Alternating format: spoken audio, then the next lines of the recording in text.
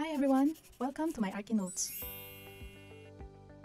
For this content, isi-share ko sa inyo yung tatlong bagay na dapat malaman nyo bago kayo mag-take ng board exam. I'm talking about the Architecture Licensure Exam. So para to sa mga aspiring architects na mag-take ng A.L.E. First thing to know, dapat alam mo yung qualifications. So paano mo nga ba malalaman kung qualified ka to take the board exam? Una, you must be a Filipino citizen or citizen ka ng foreign country. Basta ang mahalaga, citizen ka sa isang state bilang patunay na hindi ka alien. Pangalawa, dapat meron kang good moral character. Self-explanatory naman na siguro yun na dapat may profession ka man o wala, isa kang mabuting tao. Pangatlo, syempre, dapat holder ka ng degree of BS in Architecture. And hindi ka lang dapat graduate ng Architecture. Dapat dumaan ka rin sa tinatawag nating Diversified Training Experience which is equivalent for at least 2 years. Basta ma-meet mo lang yung required hours which is 3,840 hours. Ma-meet mo yun or sumobra ka pa doon, okay lang. Basta wag lang magkulang. Ngayon, kung pagka-graduate mo, kumuha ka ng master's degree in Architecture, equivalent naman yun into 1-year practical experience. So, sa mga hindi po nakakaalam, after po kasi namin graduate ng Architecture, kailangan namin mag-undergo sa Diversified Training Program na kung saan meron kaming mentor na architect din, tapos dadaanan namin yung iba't ibang field of practices ng isang architect.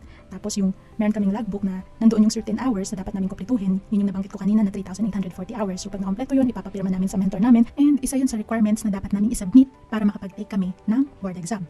And last thing, para ma-qualify ka to take the board exam, dapat wala kang kahit na anong criminal record. So after mo malaman kung qualified ka to take the board exam, next thing to know is the documents. Ano nga ba yung mga documents na dapat mong kunin and dapat mong isubmit in order for you to take the exam? First document na kailangan is your certificate of live birth. And if you are a married female, kailangan mo rin ng marriage certificate. Next is your college diploma together with your transcript of record. And make sure na yung transcript of record nyo ay may naka-indicate na for board exam purposes only. So may mga indications kasi yun, yung iba for work purposes, may mga ganun. So make sure na kapag nag-request kayo sa registrar nyo, sabihin nyo na for board exam purpose yung transcript of record na nire-request ninyo. So para makaiwas tayo sa delay, dapat ahead of time, nailakad nyo na tong college diploma and transcript of record nyo. Kasi kapag nag-request ka, hindi naman nila to agad binibigay. May certain working days pa siya bago mo siya makuha. So kung magre-request ka the day before ka mag-submit ng mga documents, hindi mo siya agad makukuha and hindi ka kaagad makakapag-file. So dapat ahead of time naka-ready na yung diploma and transcript of record mo. Okay, next yung ating DT Form 001 and DT Form 002. Yung DT Form 001, ito yung first page ng logbook natin na kung saan nandoon yung field of practice na kailangan natin gawin, nandoon yung total number of hours na na-render mo during your apprenticeship. So nandoon yung signature mo as trainee, yung signature ng dean mo, yung iapoa number niya, the school na pinanggalingan mo, and etc. Tapos yung DT Form 002 naman, ito naman yung the following pages ng logbook mo, na kung saan nandun yung project na hinandle mo, anong field of practice ang ginawa mo doon, yung period covered, kung gaano mo siya katagal ginawa, and nandoon din yung signature ng mentor mo na pinag-apprenticean mo. And next is your mentor's affidavit. Ito yung nasa last part ng logbook natin, na kung saan nandun yung pangalan ng mentor, nandoon yung patunay na ikaw ay nag-apprentice sa kanya, at ito yung pinapa-notarize natin sa lawyer. And make sure na itong last part na to, naka-sign and sealed yung mentor mo and yung lawyer na pinagpa-notarizan mo. Next is the p.i.c or yung professional identification card, tax receipt, and iapoa number ng mentor mo. And lastly is your n.b.i clearance. And make sure na itong n.b.i mo is updated para hindi ka na rin magka-problema. And lahat ng documents na to, isasubmit mo siya in photocopy naman. So, sa'yo pa rin yung original copy. So, para makasiguro, mag-allot ka na rin ng extra copy for it para hindi ka na pabalik-balik pag nagsasubmit ka na ng documents. And other requirements. Make sure na updated ka sa mga requirements, additional requirements na nire-require ng p.i.c or ng Board of Architecture for you to take the board exam. Make a checklist and kompletuhin mo yung documents para walang maging problema.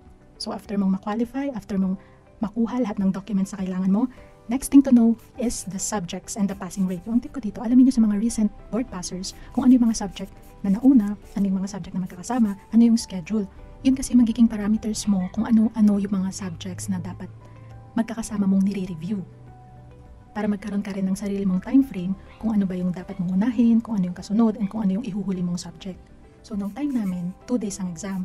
Yung first day ng exam namin, nahati siya sa dalawang part. Yung first part, which is AM, 100 items siya. Sama-sama doon yung history, urban planning, and professional practice. Yung second part naman, PM, sama-sama naman doon yung utilities, building tech, structural, 150 items yun. Tapos yung second day namin, na 200 items, nandoon naman yung design and site planning. Pure design and site planning yun. So from that schedule, magkakaroon ka na ng idea para sa sarili mong time frame. Pagpalagay natin na 6 months kang mag-review, pwede mong gawin na yung first 2 months mo, sama-sama mong i-review yung history, urban planning, and professional practice. Magkaroon ka ng goal na matapos mo tong subject na to. And then, the next 2 months, tapusin mo naman yung utilities, building tech, and structural. Tapos, pwedeng yung last 2 months mo, doon mo ilaan pagpapractice mo sa pagsusolve ng mga design problems. So in line with the subjects, napaka-importanting alam mo rin yung passing rate. Ang passing rate kasi natin as of now is dapat meron kang 70% na general average. And sa tatlong set ng exam, hindi dapat bumababa sa 50% ang score mo. So during your review, isang factor to para mag-gauge mo yung sarili mo kung ready ka na ba talaga for board exam. For example, may mga questionnaire kang sinasagutan. Kung kada questionnaire na-meet mo yung 50% at hindi ka bumababa doon, malaki na yung chance mo para pumasa. Pero i-aim mo dapat na sa bawat subjects or sa bawat questionnaire na sinasagutan mo, i-aim mo na higher than 70% ang nakukuha mo para safe na safe.